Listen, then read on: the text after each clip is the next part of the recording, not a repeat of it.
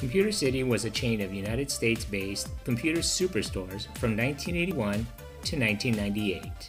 Welcome to Eric C. Productions. If this is your first time watching one of my videos, please hit the subscribe button and notification bell so you get notified of my latest videos that are posted during the week. Be sure to hit that like button and leave a suggestion or a comment. You might see that video in a future posting. Thanks for watching, and now back to the program. If you're trying to decide how much power you need, how much speed, if you're trying to decide how many megabytes or gigabytes, or even what a gigabyte is, and if you're trying to decide what's the right price to pay, there's only one decision to make: Computer City, where you'll get Microsoft's Windows 95 with full, fast 32-bit multi-threading, multitasking, and one-button application access. Computer City. You can't make a wrong decision when you go to the right store.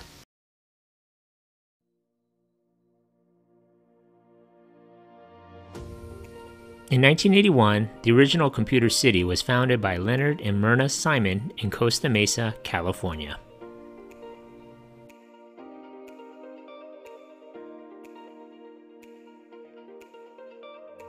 Len Simon sat at the original Apple retail console while Myrna was in charge of HR.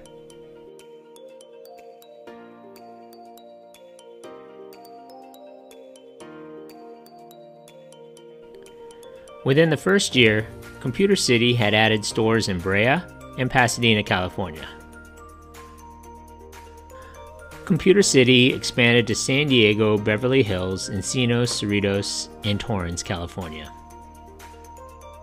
Computer City was the first independent Los Angeles computer retailer to offer the original IBM 5150 PC along with Sears and Computerland. Computer City was acquired in 1983 by Rick and Joe Inatomi, and now known as Intercomp, became the second largest computer retailer in the United States with sales over $500 million a year in computer products. By 1985, market conditions in computer retailing had changed. As computers were getting less of a mystery to more people, profit margins began to drop.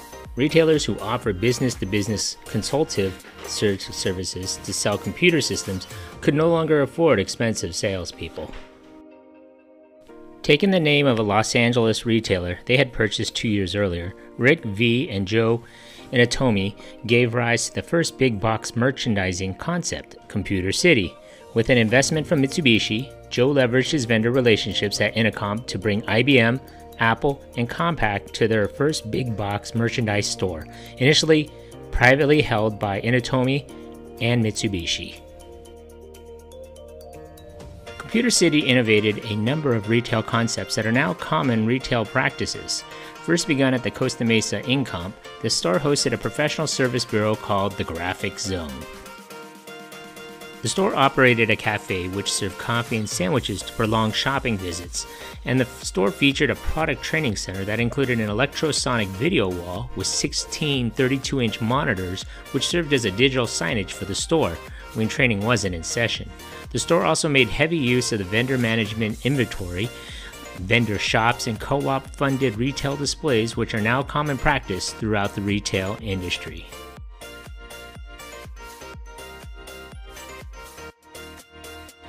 Tandy bought the Computer City concept and store in 1991 and launched Computer City as a national chain, as well as Incredible Universe, but that is for another video.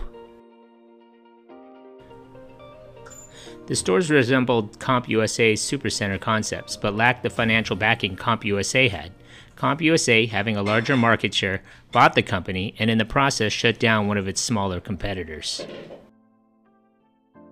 Computer City was recognized as the second fastest retailer to hit $1 billion in sales in 1995, and in 1996 was recognized as the second fastest retailer to hit $2 billion in sales. Sam's Club was the fastest retailer to hit $1 billion. No surprise. As both Computer City and Tandy's other venture, Incredible Universe, were both having financial issues, the computer departments of Incredible Universe were changed to Computer City. One hallmark of Computer City's retail concept is that the store operated much like a grocery store. Customers could not only browse, but select and purchase almost all merchandise without the assistance of a salesperson. Furthermore, until mid-1996, the floor staff did not have revenue quotas and were not paid on commission. This model was seen as creating a competitive disadvantage, as computers were still new to many customers in those days, and a lack of qualified and knowledgeable salespeople, who had no incentive to self-improve, led to frustrated customers and high rate of returns. On June 22, 1998, CompUSA announced that it was purchasing the Computer City chain for $275 million.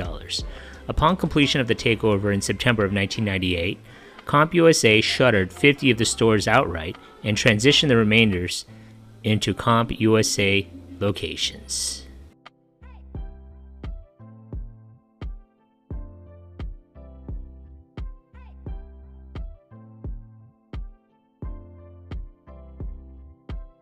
Hey, if you just watched my video, thanks for watching.